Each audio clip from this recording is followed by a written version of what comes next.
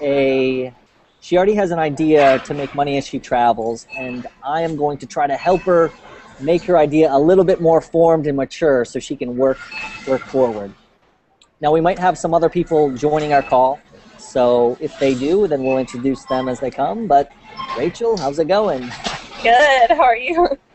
I'm doing great. Rachel and I were already talking for like 20 minutes kind of about this kind of stuff, so we've already been introduced. But we should give her a big shout out too for kind of opening up her project and herself in front of everybody, and that's cool. Before we get started, let me actually just invite, I forgot to invite those other ladies that could be joining us to our second little hangout we have going here. Okay.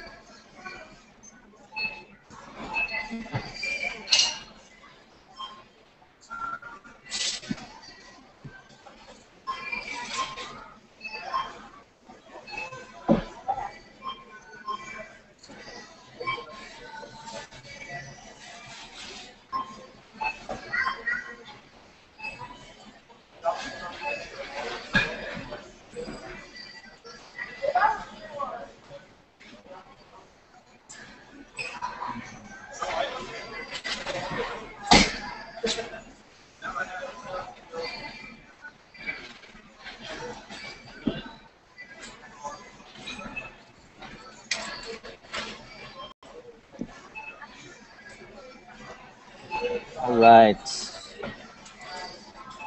There we go. Okay. So, Rachel. So before we get started and talk about Rachel's project, if you came here to get help with an idea to make money as you travel, what Rachel and I have already discussed is her idea, which she's got a good idea. I'll let her introduce it in just a second.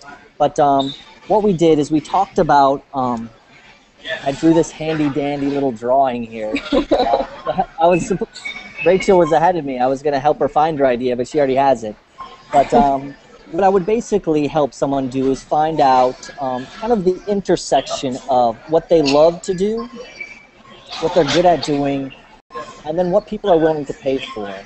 And I feel like with those three steps, everyone has something that they can offer with sort of the open landscape that's available online and being able to set up a project and in a relatively short time build up a small business that can allow you to travel. So Rachel, why don't you say your name, say where you're at right now for everybody, and then say what idea that you want to work on that we've been talking about. My name is Rachel Fleming, and I'm in Birmingham, Alabama right now.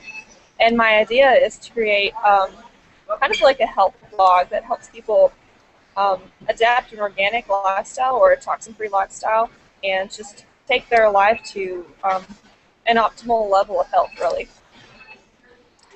Awesome.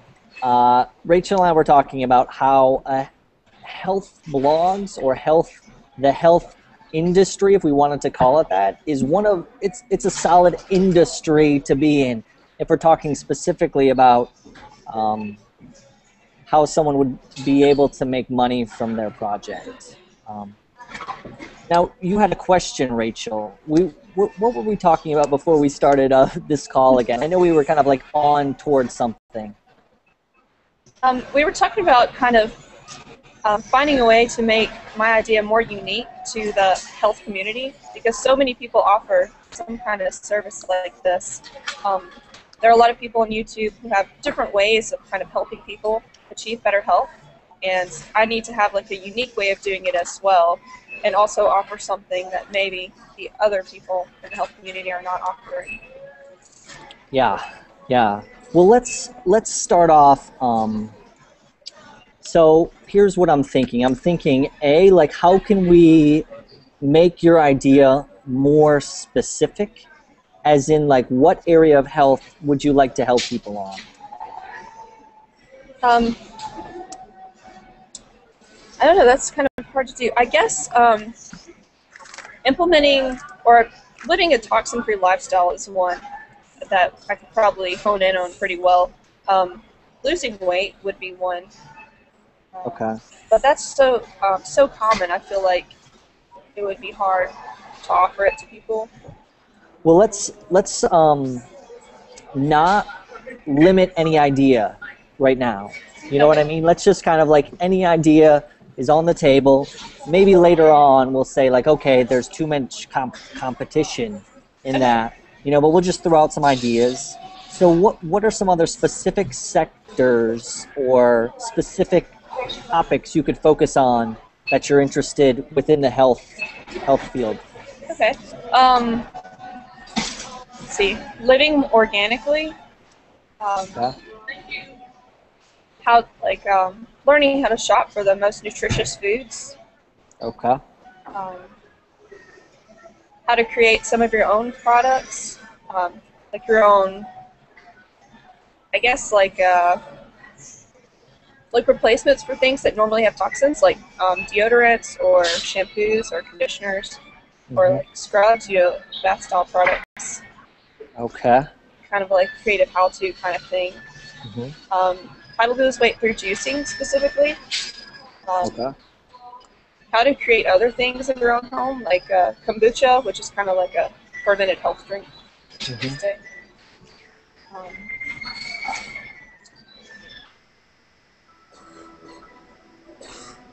We lost Rachel, everybody. The Whole Foods over there in Alabama must have some funky Wi-Fi. I was losing her earlier today as well. So there she is. She's back again. I was describing to everyone that this has been happening, so yeah. They're cool. Don't worry. Okay. But so you had said kombucha. Yeah. What other ideas do you have? Helping people understand food politics and why they're important and how they affect the environment and pretty much the rest of the world. All right, you got some great topics here too.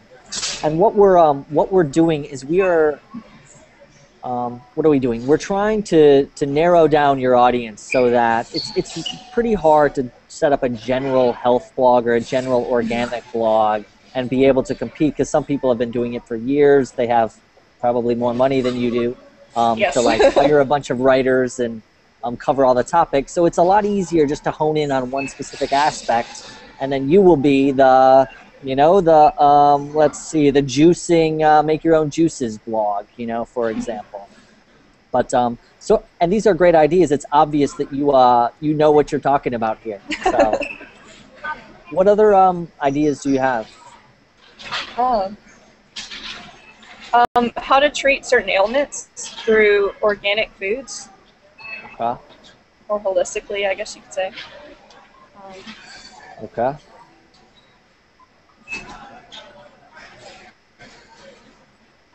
Yeah, I think that about covers it. That's all I can think of off the top of my head right now. That's a great list. I mean, you just knocked off 10 things approximately, 9 things. So that is a solid list. So now what we would do is we would go into this list and choose the top 3. The 3 that maybe you're most drawn to, the ones that sound the most interesting, the one that you feel are the best ideas. Do you want me to read back through your list? I wrote them down. Okay.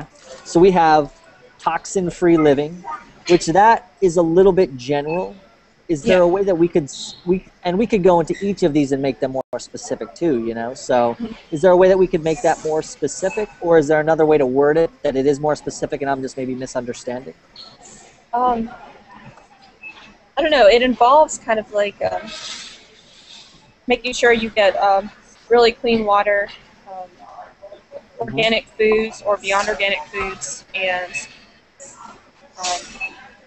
have really clean air, and don't use products on your skin that are toxic, which like a lot of mainstream products are. So it involves like those different elements. Okay.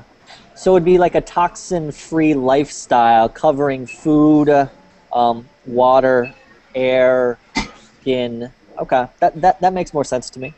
Losing weight. Was there anything specific with losing weight?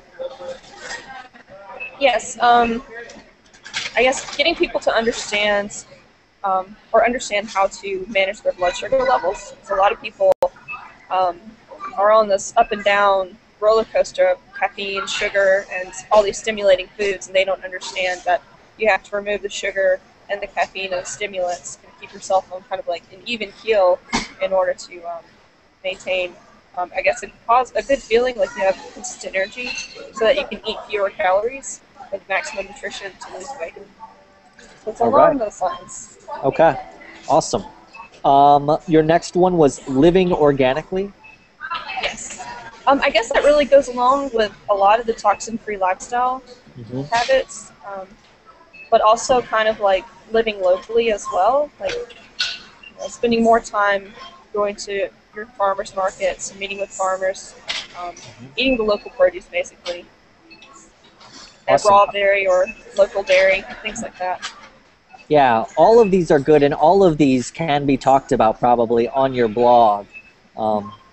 So these are great.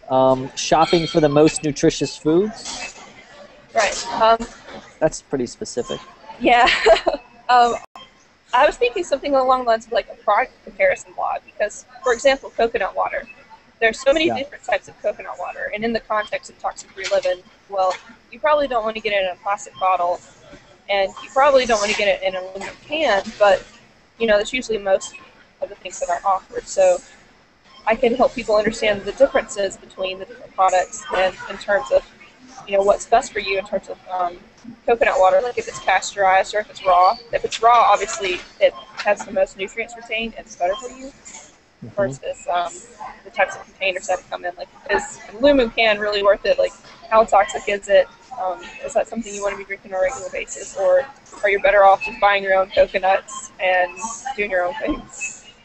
Boom. All right. You got some great knowledge. I'm already thinking, Rachel had expressed a fear earlier on in our call about she didn't go to school for health, which I feel like is a common fear before people start an internet project. And I didn't get a chance to say, but a lot of times what will happen is, let's say you start up your blog and in a year, now maybe like the New York Times links to an article that you wrote because, your blog has risen, and if they search like coconut water reviews, now they're finding Rachel, right?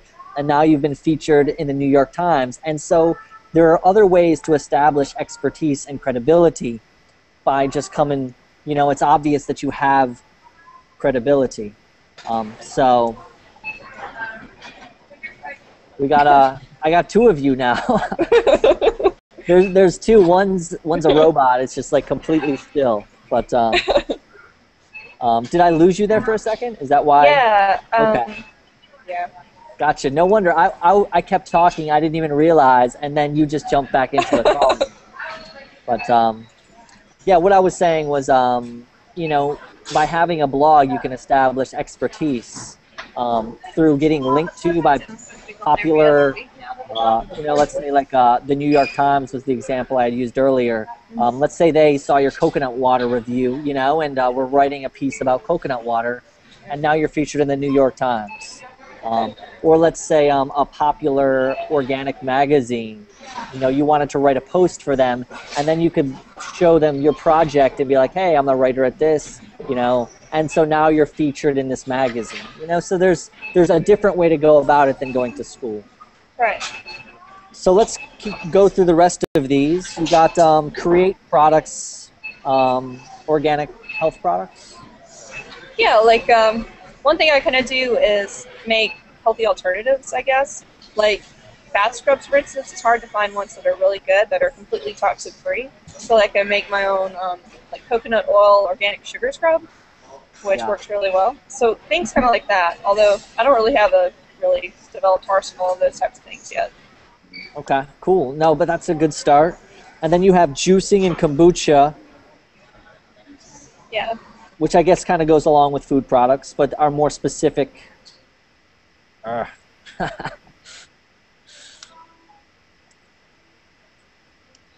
lost Rachel again, everybody. I'll talk about kombucha. I love kombucha. It's pretty tasty. That little googly thing is kind of, I'm telling everybody about kombucha since we were gone for a second. I love it. But that that little that little soft little jellyfish thing always kind of makes me. Oh yeah. But I chug it down anyways. Yeah. Maybe I could change that. Come start my own kombucha company. There you go. Make it Yeah. awesome. Yeah. But for juicing, I don't know. I feel like that's kind of common because I know there's YouTube personalities that already do that very well. Mhm. So if I did something like that, it would probably be combined with something else, I think. Like just more of Okay. the organic lifestyle or maybe like a weight loss thing. I feel like Okay. it could be implementable there, but probably not standalone. Okay. And then food politics and the environment. Yeah, like a lot of people don't understand that the choices that they make, like to eat conventional meat, how it really affects the environment in terms of the crops that the cows are fed, for instance. They're usually fed something conventional, and when that happens, well, they use pesticides, and that affects the environment.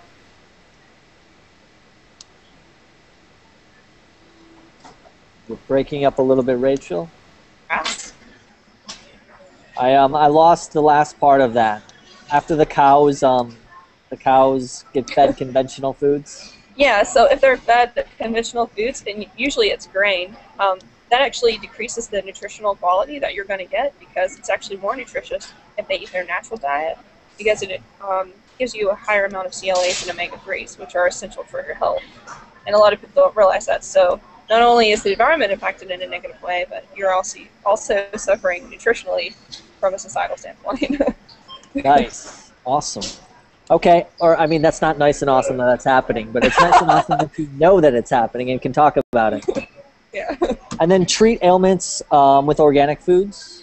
Yeah, like for example, cancer can be treated with turmeric and ginger, and a lot of people don't realize that those have chemotherapeutic and preventative effects.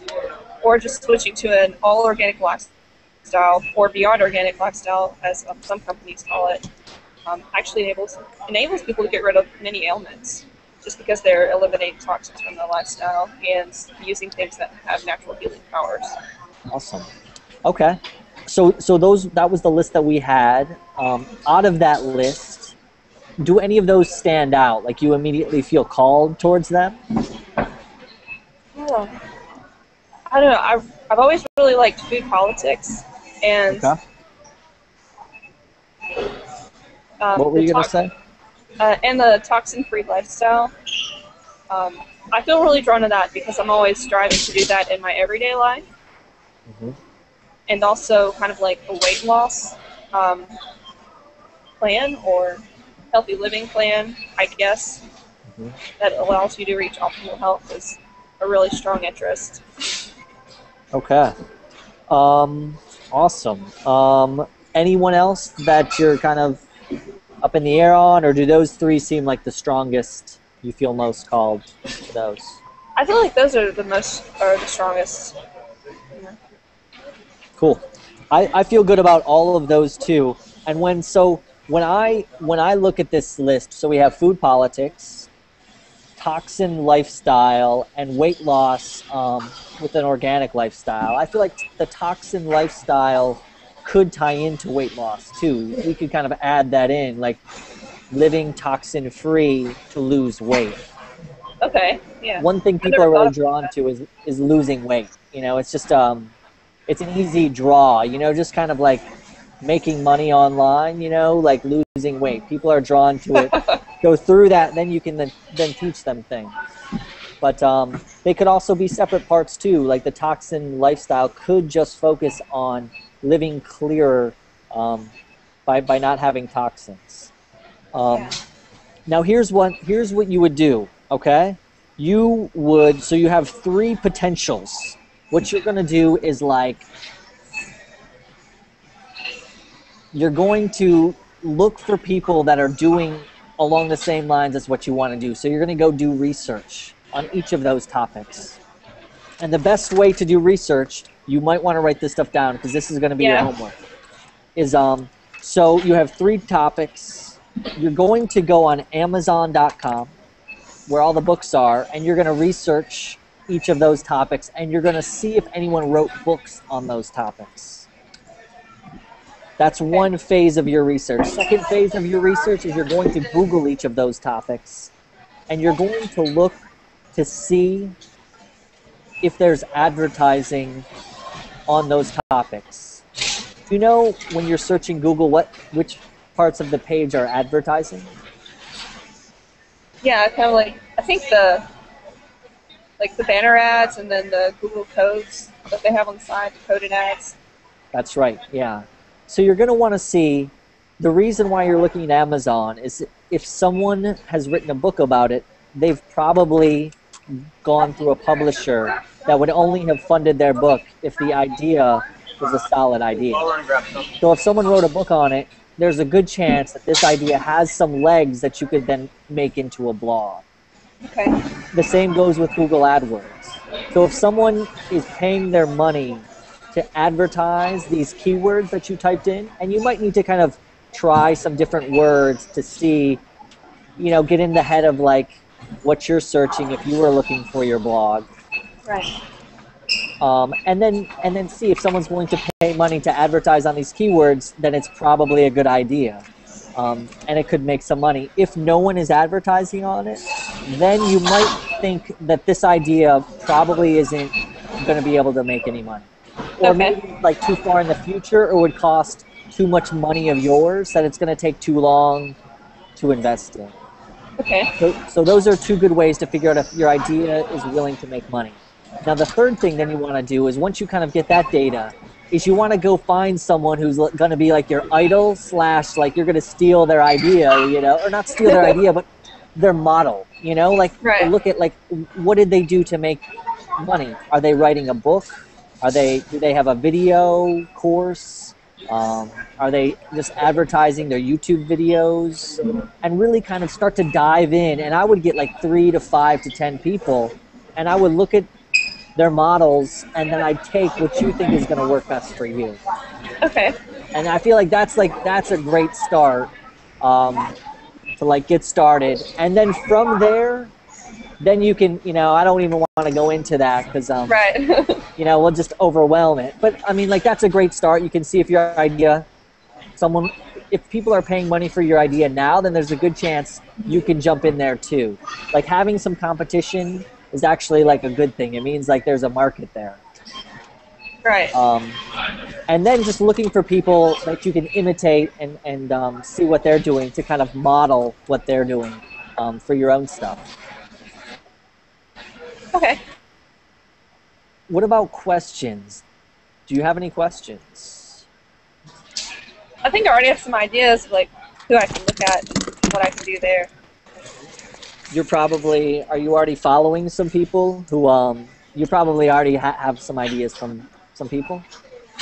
Yeah, like there are some people on YouTube who I follow, and there are also people from like a chiropractor school that have a lot of good information that I follow, and then a lot of people kind of like in the online health community, I guess you could say, that I've been following for a while. But Awesome. yeah, they don't really blog, so hopefully I can like put something in there that'd be a little different. Yeah, definitely. And you definitely can put something in there to be a little different, unless it's like just completely, you know, like tons of people. But I doubt that. The stuff that you're talking about to me seems like it's still like catching on, and you could find a way to differentiate yourself. Do you feel like that's enough information so far for you to work on, or do you feel like there's still some questions that we could dive further into? No, I feel like that's a lot to work on. I really didn't think about researching book topics very well. Like, I pick up reading here and there on the topics, but I didn't really think about researching that so well that I could try and position myself.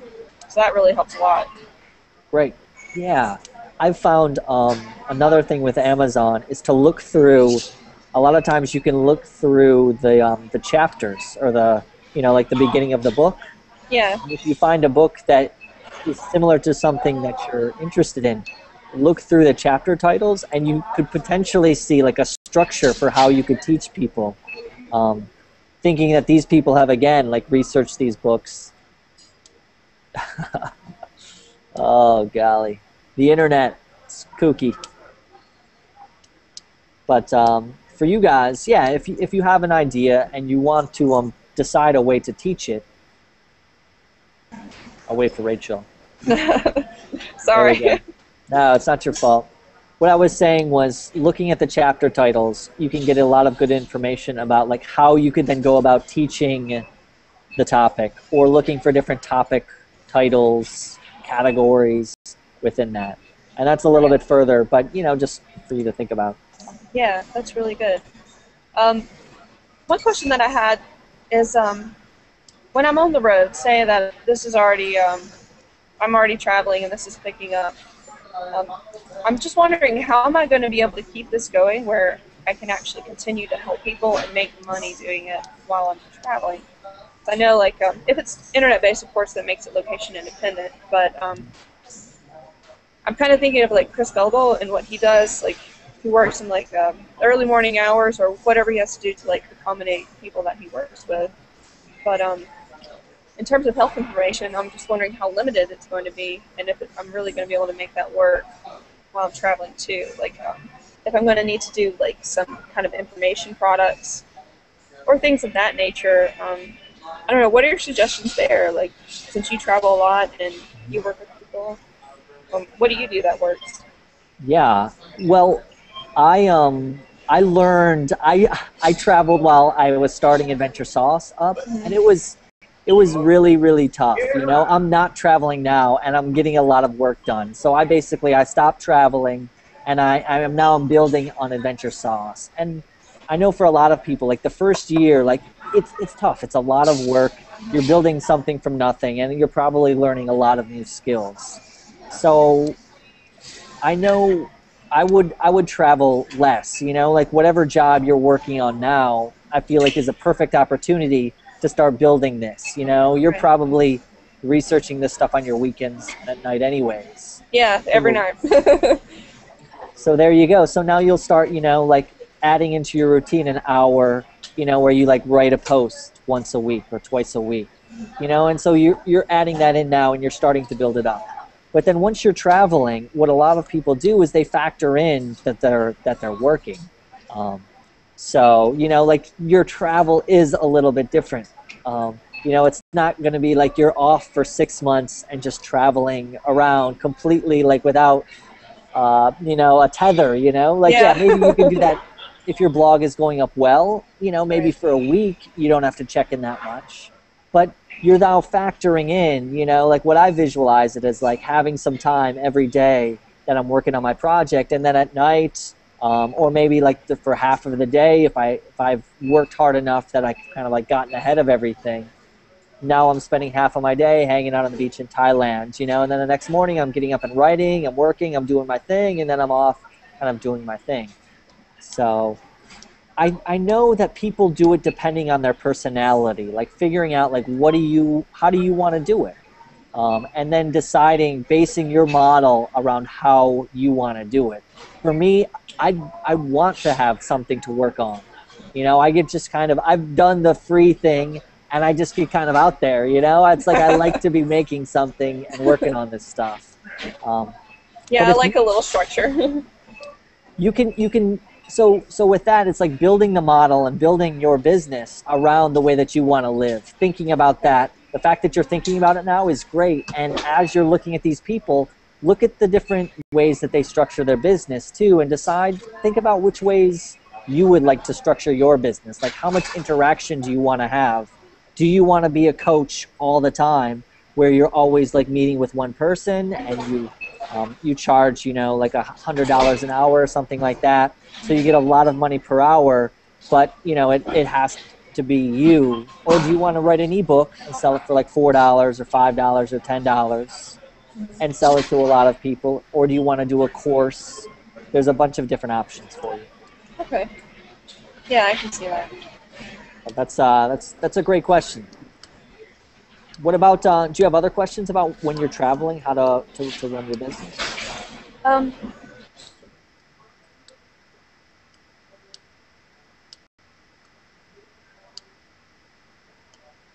May have lost her again, folks. We did lose her. What about you guys? Oh, she's back. There we go. All right. Well, we can hear you, and we see a nice snowflake. Okay. There we go. Sorry. No, that's okay. I didn't have any more questions about traveling right now. I guess I will as things develop over a year or so. But one thing that I'm struggling with now is, besides finding that good central theme that I think you really helped me hone in on, is getting the content out there. Once I really figure out what I'm going to do, I guess, like, just getting the blog up and going, because I haven't done that yet. I'm just, like, trying to get a good idea, find a focus, identify, like, what makes me different, and then use that and just go, and then start writing, and then develop it all from there. That way I'm not really backtracking or, like, wasting time trying to figure out what image I'm really trying to put out there to the rest of the health community. Yeah. So I guess my question is, once you had the idea for Adventure Sauce and you knew what your identity was and what you were going to do, how did you decide what content you were going to launch first and how you were going to do it, when you were going to do it? Yeah. That's a great question too. Well, let me think back.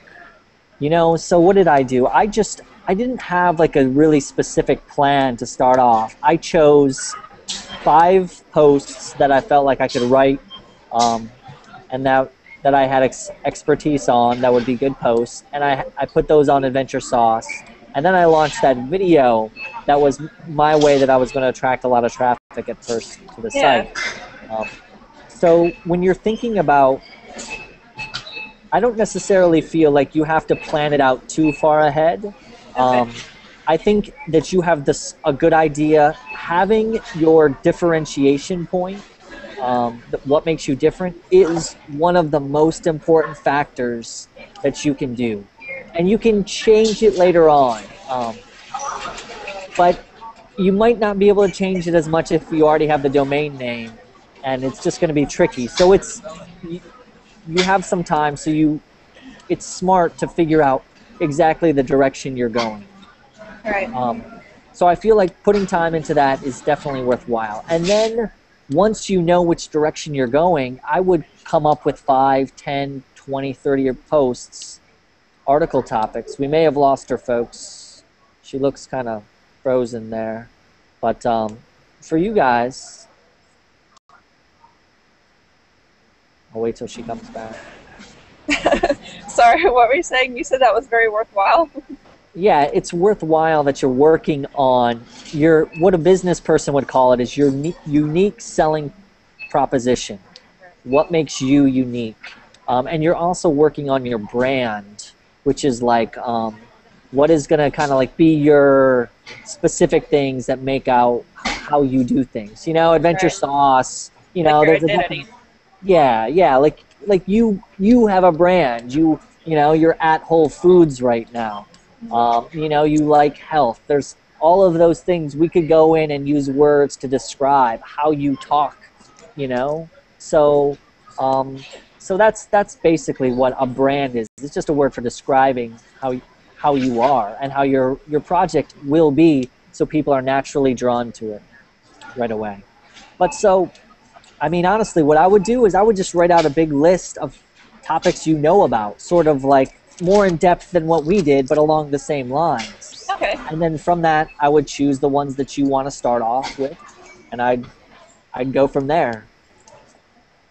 Choosing a schedule is a solid way to start, just so you kind of get in the habit of writing at a certain time or a certain place, and you start to have that kind of accountability to post on your blog once a week, twice a week, 3 times a week, whatever you feel like works for you.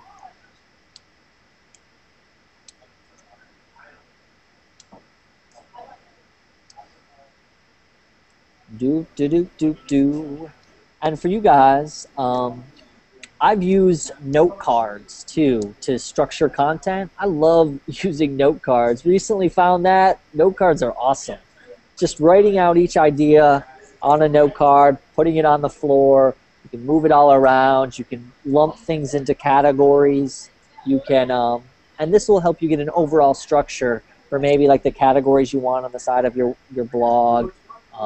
Or you'll know in your head, okay, I'll focus on this aspect of content this month, and then the next month I'll focus on this aspect of content. I feel like those things are nice. I'm at a restaurant, so if you guys can check out the peeps around here. Hopefully we'll get Rachel back and we can end off. Amen. Okay. All right. Well, I'll answer this question, and then we'll submit to the Wi-Fi, like devil who's on us. Yeah, that's too bad. Yeah. No, this has been a lot of fun. But I feel like we've gotten a ton. Like this is going to be a lot of work. It doesn't seem like it, but it's going to take you some time. Yeah. But what I was saying with content was one strategy that I've been using too recently that's been really helpful is just using note cards and writing down like a topic idea, and then putting it on the floor, and then just writing out as many as I think like specific topics I could teach. And then once they're all out, I'm like, it's just kind of grouping them into categories and specific areas. So then you can maybe come up with some categories for your blog right away. And it's helpful sometimes to like have a month devoted to like one sort of topic. So because your audience might not be into everything that you write, but maybe if you're talking about juicing one month.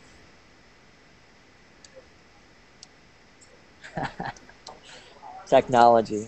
So handy, but such a, you just want to like wring its neck sometimes, right? I was telling about how technology, how much I love it, and so sometimes I just want to wring its little neck. Oh my gosh, it's awful right now. But yeah, that was a great idea. I can see how that would really help me figure out my ideas. Visual, yeah, that would work. Yeah.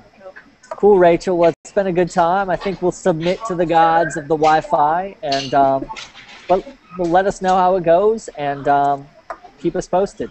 Yeah, sure. Thanks so much, Benjamin. Yeah. Nice connecting with you, Rachel. Yeah, Take care. you Have a too. good night. Bye. Yeah.